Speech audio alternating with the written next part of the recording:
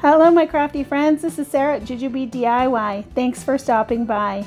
Today I'm bringing you 11 super easy customizable crafts that don't require any kind of crazy equipment, so stay tuned to find out how I made them.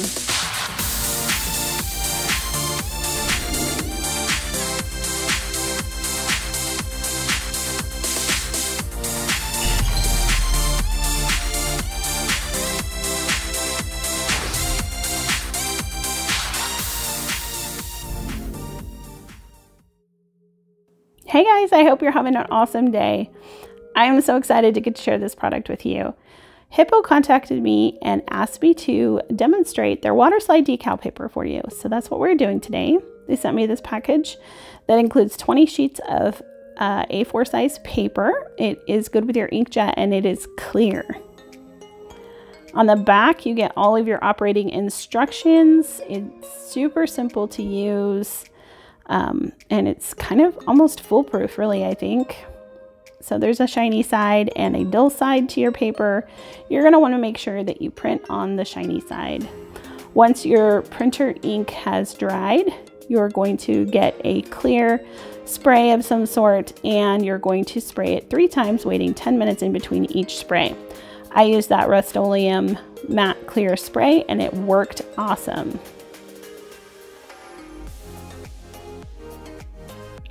I will have coupon codes and the link in my description box down below for this product. So these are what I created. I went on to Etsy and I purchased some digital files and I put them together in Microsoft Publisher. So we're going to start off with this little fox that I put together. This with a little fox and a pumpkin, a little floral piece, and then I wrote Foxy Fall on it. And I'm just going to fussy cut this out. So if you don't know what fussy cutting is, that means just to cut close to the edge of your image. So I'm just using some sharp scissors here, and as you can see, I'm really using turning the paper and not really my scissors, and that just helps give you a nice flawless finish to your fussy cutting. So I am doing a kiss cut. Whew, say that 10 times fast.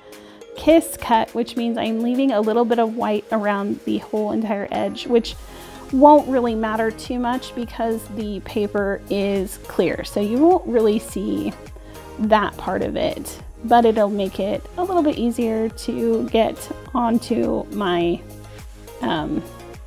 project. Now for the fun part, we're going to put this right into some water.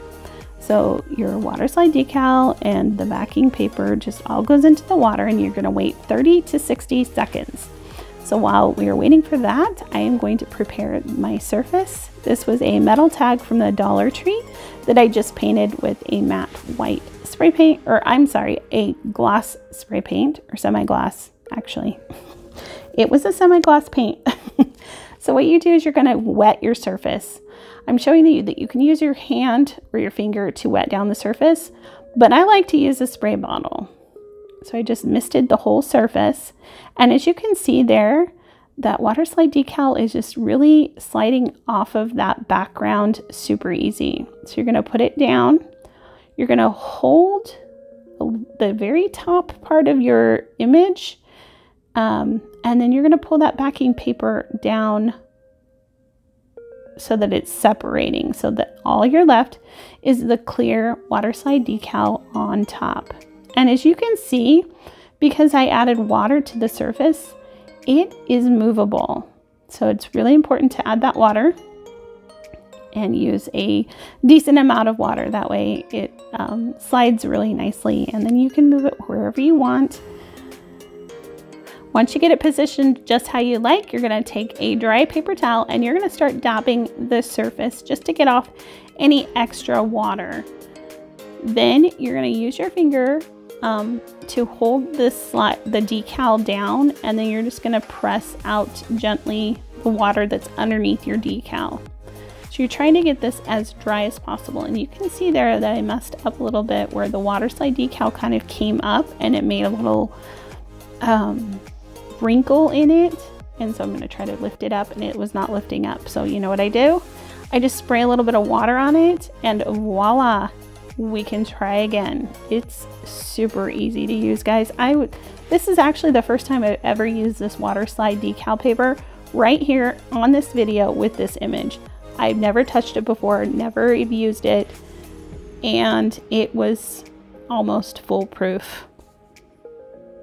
And look at how cute that is. Like, I am just in love with this little fox. So cute. So to finish off our little project here, I am just going to paint some beads. Again, anything that I use in my projects, I will leave in my description box down below, all the colors. And if there's anything that you are curious about that you can't find, always feel free to leave me a comment. Let me know what it is you're looking for, and I will try to get back to you and let you know what it is. So I'll just paint those beads up. Next, I'm going to take this twine that I purchased from the Crafter Square section, and we're just going to put our beads onto that.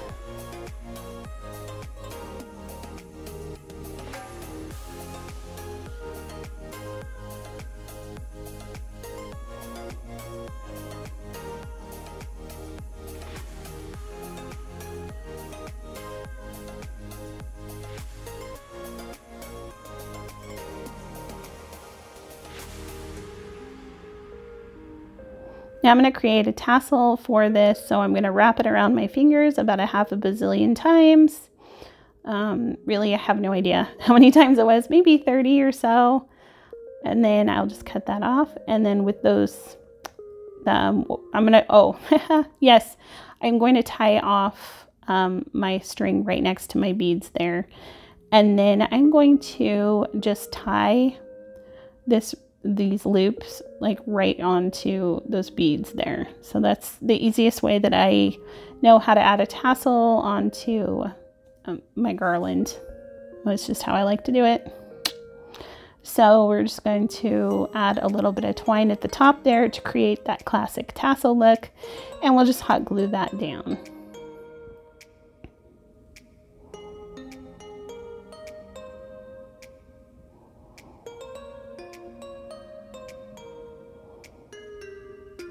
And then we'll just give this a cute little haircut, make it all even and nice.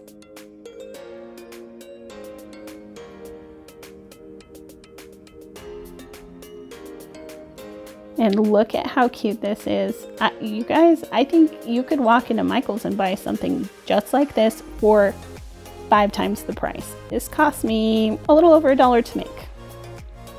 For our next project, we're going to take one of these bottle cap galvanized tins that you can get at the Dollar Tree, and we are going to take this water slide. So now this is a bigger one, so you want to be careful that it doesn't curl in on itself. So use your fingers, and you only have to hold it for just a couple of seconds. And you can see it kind of is curling up on itself, but it's not going to curl up on itself too much. And then it's going to relax into a more, you know, plain state. Plain, flat. And then again, preparing our surface with the spray, and then just adding our water slide decal. And it's so easy, you can just move this around until you get it where you want it exactly. Dabbing off all the extra water on the top, and then using my fingers to push out any extra water underneath the decal. And then you let that dry for, you know, an hour or so, just to make sure that there's no water underneath your decal so that it doesn't go sliding around or making any like wrinkles. So then I wanted to embellish this little cap and make it look super cute. So I'm going to add some nautical rope and then some florals to the top. And you guys will be able to see what I am doing as I go. So as I mentioned before, I am doing a giveaway today. I wanted to gift you guys, one lucky winner will be gifted a sheet of the water slide decals that I'm using today, and also a sheet of the heat transfer paper with the images that I'm using later on in this video. So all you have to do to enter is to leave me a comment. That's all you have to do. Just leave me any kind of a comment that you want. Let me know what you think of this water slide decal, what you're gonna maybe use it on, what you're excited about. Anything that you want to leave me a comment about, just leave me a comment and you'll be entered in to win. And we will draw on, let's see, how about September 13th, we will draw. And then I will gift a second set of the water slide decals and the heat transfer paper with the images that you're seeing here today to a second person if I hit 3,000 views on this video. So make sure that you are hitting the like button and sharing this video. And when we get to 3,000 views on it, I will give away a second set of the decals that you're seeing me use here today.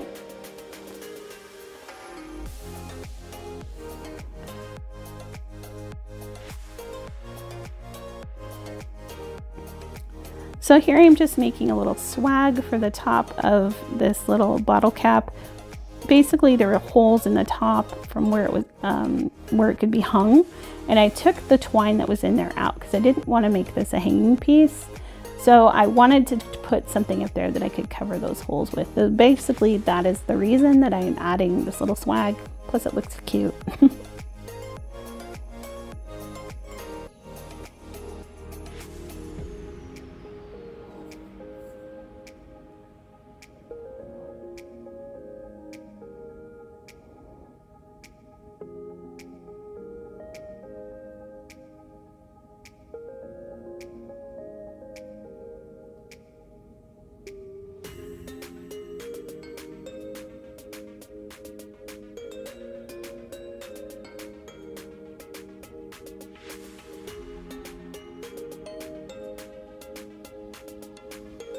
And don't you just love this little saying, all at once summer collapsed into fall. Fall is my favorite time of year. I just love it. So here's a look at how this turned out. I think this is so cute and so high end. Like you would never know you made this yourself. Okay, for our next project, we're gonna take one of these Dollar Tree easels from the Crafter Square section. And then I just made this little fall bucket list decal.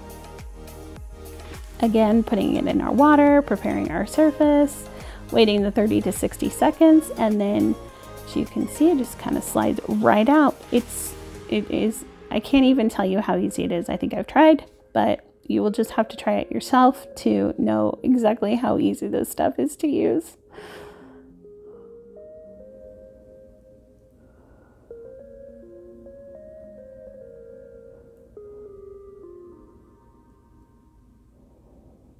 How cute is that? Next, I want to add some of this nautical rope. This is the thinner nautical rope from the Dollar Tree. I'm just kind of showing you the difference there. And we're just going to go around the whole outside edge of this easel. So if you start at the bottom like I did, don't glue your easel stand to your nautical rope because then you will have problems. So yeah.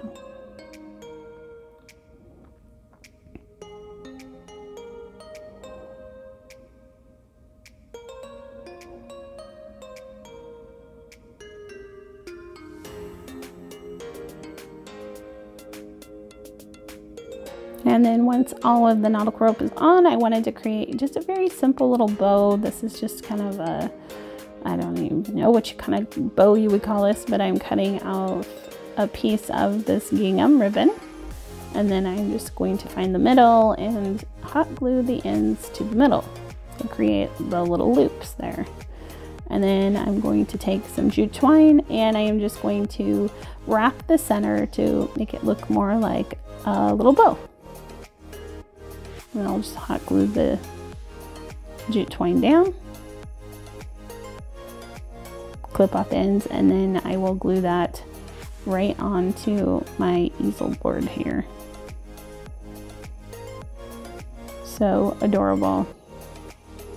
And you could do like Thanksgiving menu Like, how cute would that be on this little easel? Or, I mean, just the possibilities are endless with this stuff. You can do anything you want because you can print anything, whatever you want. It's awesome. So for this project, I'm taking these Dollar Tree houses that were out a while back, and they had those sayings on them.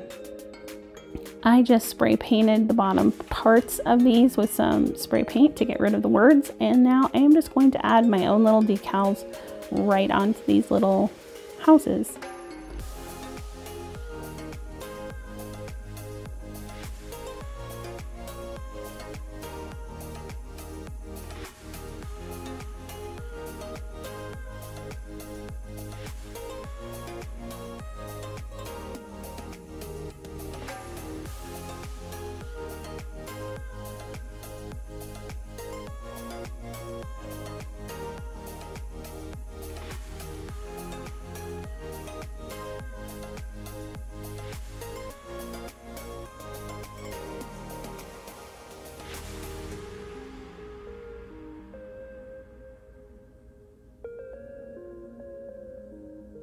I hope that you are enjoying this video today. If you haven't yet subscribed, I would love it if you hit that subscribe button down below.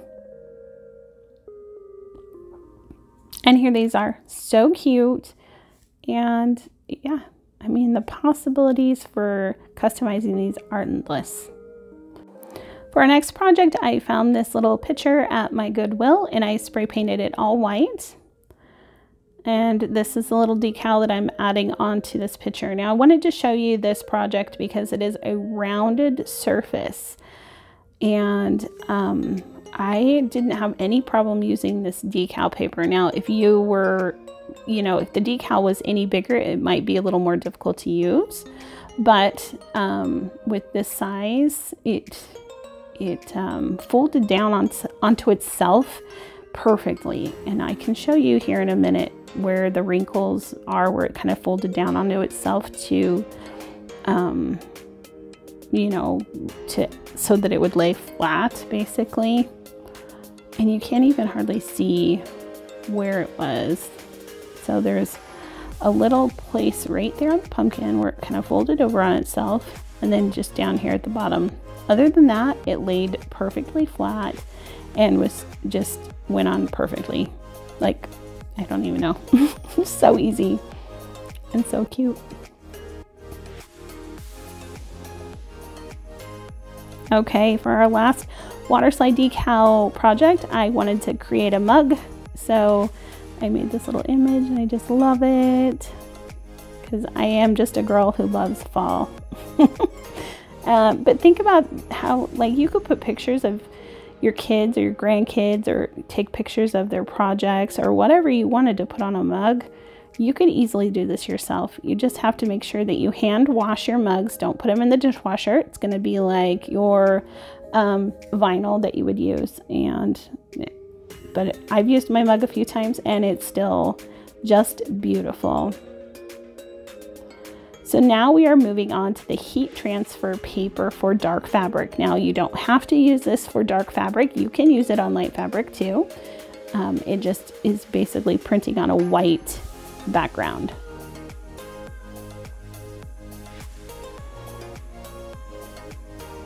Again, all the instructions are on the back here, and it tells you your printer settings that you need to use. So it's pretty easy. And it comes with 10 sheets of the transfer paper, and then you've got a couple other sheets in there for adding your transfers onto your fabric. So there's some, they call it grease paper, but it's like parchment paper. And then there's a white side and a side that has blue crisscrosses on the back of it. So obviously you're going to print on the white side. And then again, just fussy cutting out your images. So if you have a Cricut, which I do, but I wanted to show you, you know, how to do this if you don't have a Cricut. But if you do have a Cricut, you can upload your images into your Cricut, and then you can just cut it with your Cricut. So that's really easy too. But I don't mind doing a little fussy cutting, especially on images like this where it's not too detailed. and it's super easy to do. So again, I am doing a kiss cut, leaving a little bit of a white edge, and this time that white edge will show because this is white transfer paper basically. So if you don't want that white edge, then you're just going to cut right along the image so that you don't have that white edge. But I wanted that little bit of border on my project.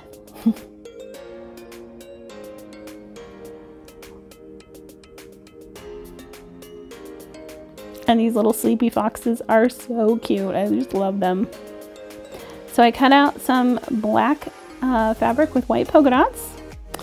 And once my image was cut, I just did a little, just went over my fabric real quick with the iron just to make sure there weren't any wrinkles in it. And then you're just gonna peel off this backing paper. So it's just kind of, you gotta get in there and you gotta peel it away from it, the other one. Now this part on the back of the instructions wasn't super clear. So yeah, you just make sure that you're taking that backing off and then laying your project onto your fabric face side up. Then you're gonna put your paper, your parchment paper over the top, and then you're gonna iron it in a circular motion for 2 minutes. Now there are different instructions if you have a heat press. I do not have a heat press, so I am using my iron, and that's what it says. And look at how pretty that is on the fabric.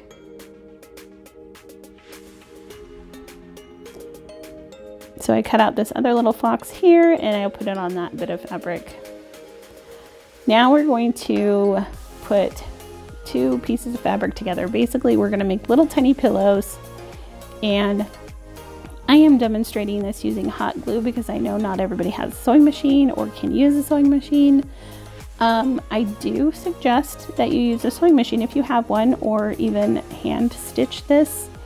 The hot glue is very bulky for little pillows, so it turns out okay. I'm not 100% happy with how they turned out, if I'm being honest, but they're okay. So you're going to leave a little opening at the bottom of your pillow so that you can turn your fabric right side out. So you're gluing them nice sides together. Basically, your right side is what they call that of the fabric.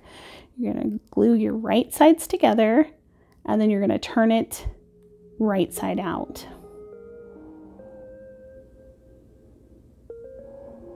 And you can see here in just a minute, like the corners just don't poke out as nice as if they were sewn together. So even if you have to like hand sew this, I would suggest that over hot glue for sure. Next, I'm just going to take some polyfill and I am going to stuff my little pillows. So you can use an old pillow if you want, or any, cotton balls or little scraps of fabric or anything you want to fill your little pillows. And I'm not filling them too full. I just kind of wanted to add a little bit of poof to them, not a whole lot of bulk. So then I'm going to hot glue that little spot at the bottom closed.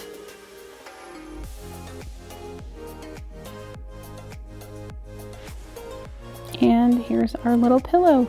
I think it's so cute. I do love how, like, the concept of it. I think it's really, really cute, but I just wasn't happy with corners mostly. Just trying to like pull them out and they're just kind of like blah. So anyhow, that's just my opinion on it. If you want to recreate this project and use hot glue, then I think that is perfectly fine. So to kind of hide those corners on that particular pillow, especially, the other one did better, but this one wasn't quite as good. So I am just going to create some little twine bows to go into the corner to kind of cover up those funky flat corners, basically. And I thought that this ended up looking a lot cuter, and I was more happy with the end result.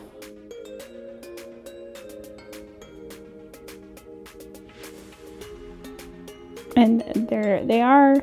I love those little sleepy foxes. They're so cute.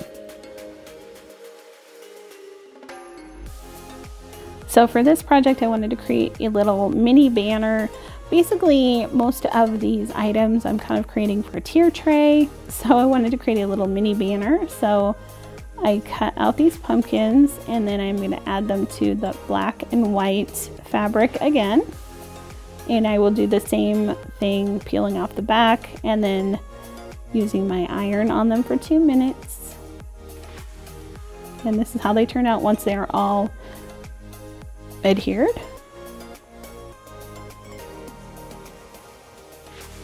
And I'm going to show you, like, when you print it out, it looks more dull, but when you actually put it onto your project, it like brightens up quite a bit. So don't be scared if it looks a little dull when you print it out.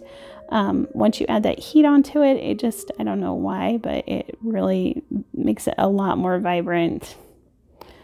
So then I'm going to add these little fabric squares to some little bit of burlap.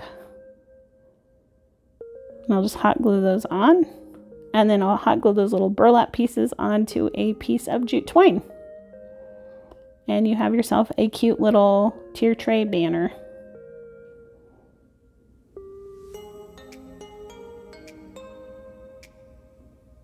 Again, all of these images that I'm using will be in the giveaway. So if you want to enter into the giveaway, make sure you comment down below. And one lucky winner will win the heat transfer set and the water slide decal set. So I'm going to take this palette from the Dollar Tree and I did a coat of antique wax on it. And then I cut out these pumpkins, fussy cut them, and then added them to the fabric and then cut the fabric out. Now I'm adding a layer of the satin Mod Podge onto the back of it. And I'm going to glue this down to my little palette sign. And then I'm going to Mod Podge over the top. So I didn't think about it really, but there's ink on the project. So of course, an inkjet printer will smear if you put something wet over the top. So as you can see, the welcome to our pumpkin patch smeared a tiny bit when I put the Mod Podge over the top. Once it was dry, it looked a lot better. I was kind of concerned. It looks a little more rustic and just kind of worn instead of really super smeared. And you'll see that here in just a second. So, but when it was wet, I was really kind of freaking out about it because I was like, oh my gosh, I just ruined it. But no, it was okay. So I'm just going to add some little bit of jute twine on the ends here just to, you know, give it a little something extra. And that's all there is to this project. I think this one turned out adorable as well. So here is a look at everything on the tier tray. I think everything is so cute. And honestly, I feel like any of this stuff you could go to a store and buy. Like, it looks store-bought to me, and I just love that. I think it's really a fun way to create custom items for your home or for your tier trays or gifts, whatever. Like, the possibilities really are endless with this, and I just am really excited to have been given the opportunity to try this stuff out. So I hope that you guys will give it a try too. Let me know what was your favorite project from today. I am looking forward to that. Don't forget to leave a comment to enter in for the giveaway, and when I hit 3,000 views on this video, I will give that second set away. So I hope you guys all have a happy, healthy, and blessed day, and I will talk to you next time. Bye!